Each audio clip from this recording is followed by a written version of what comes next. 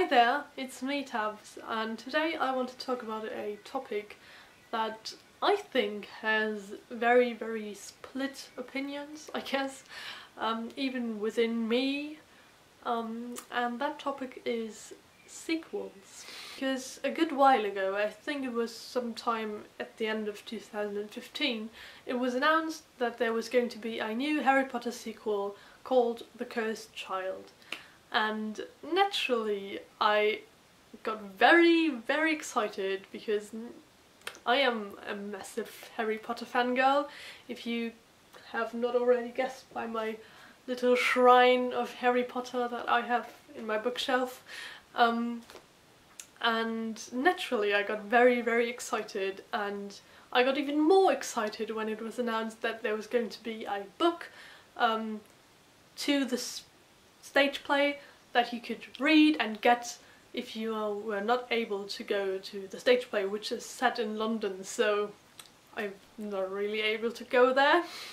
But yeah, I got really excited about the whole thing, and I started like researching it and stuff like that, and I just couldn't wait for any more information about it because, as I said, I am a huge Harry Potter fangirl.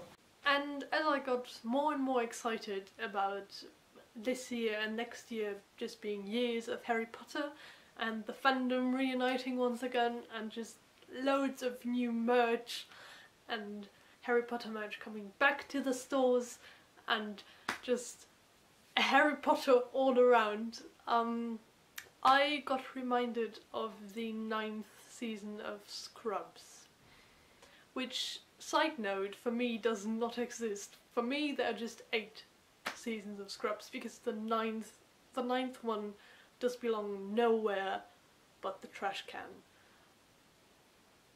Let me explain. So Scrubs was my childhood. Scrubs was genuinely a part of my childhood, because every afternoon the first thing I would do was dump my school bag somewhere, sit on the sofa and watch 2 episodes of Scrubs. I have watched every episode of every season of Scrubs that was ever released.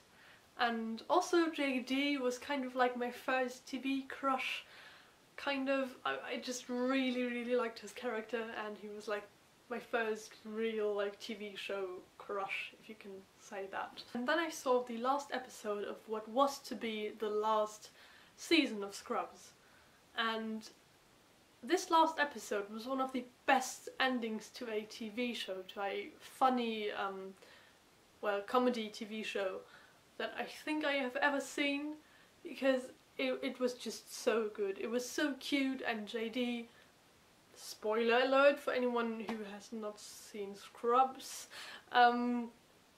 he leaves the hospital in which he's working to go to a new working place, and his best friend sets up all these like memories and stuff, and it's all just, well, it's basically an episode of just having the best moments of 8 seasons of Scrubs.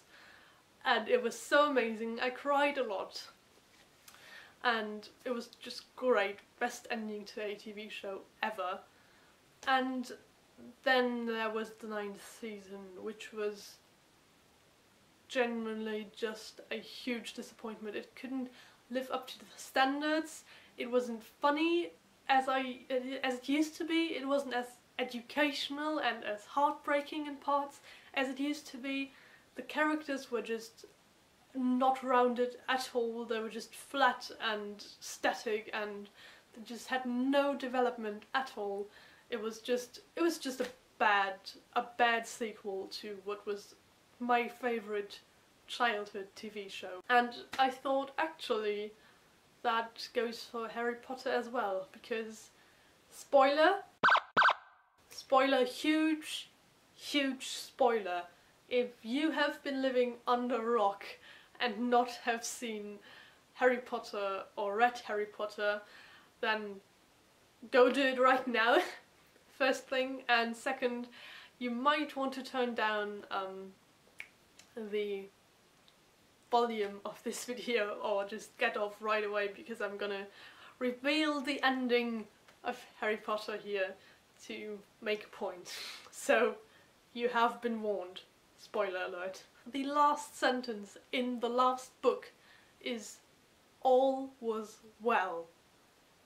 And like Scrubs, like the last episode of the 8th season of Scrubs, that is just a great ending for a story, because you know that they have been going through a lot, that the characters have developed a lot through the 7 years of Hogwarts. They have had disaster, they have had to fight, and now all is just well and they can live happily ever after. And "all was well" is just a great sentence to end on, to let the readers know that now everything is fine and that the adventure has been done.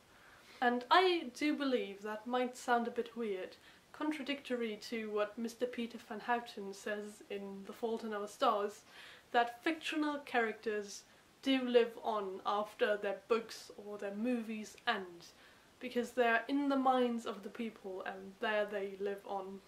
And I fear that now that a sequel is proposed on us Harry Potter fans who have lived through the story with Harry Potter and have suffered with him and just let him live on in our minds after the books, will be disappointed, because what I always do when I finish a book is I think about the characters and what they're going to do after the story. Are they going to be a happy family, and are they going to Disney World, and just weird stuff that nobody interests, just stuff a happy family does after the adventure is done.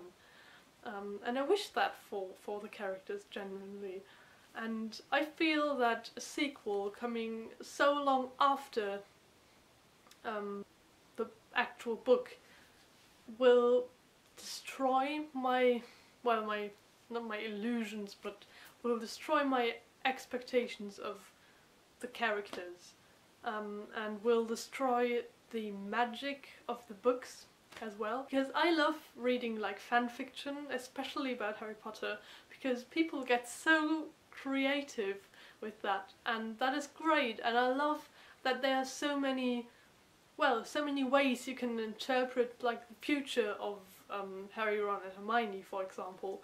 And I think that is so great and that is lovely, and I think that a sequel could just destroy that because it doesn't meet with the expectations of the fans. I just feel that Harry Potter could end up like every other part of Rocky or like Ice Age, with like 7 trillion movies released already. And to be honest, the new sequels kind of have that bitter taste of commercialism with them, which I really don't appreciate, because Harry Potter always was an escape for me from the real world into those magic walls of Hogwarts, into those minds of the Hogwarts students, and I love just escaping to Hogwarts, escaping to this world that was so magical, especially for a child to imagine living there. And I don't want commercialism to have a place in that world. And that is why I won't read nor see the new Harry Potter part, because I fear that it could destroy the magic for me. Anyways, that is what I think of sequels, and that were just my ideas floating in my head that I wanted to express to you, kind of, because I'm genuinely concerned about the whole sequelizing stuff, like also Zoomania and Deadpool. Why make a second part of it? Like, they're just great on their own. Why can't somebody just make a movie that is just good and watchable and lovable on its own, without having a sequel or anything that comes after? And yeah, these were just my ideas. I would love to know what you think. Text me on Twitter or in the comments, that would be lovely. I wish you a lovely weekend, and I will see you next week around, hopefully. Bye!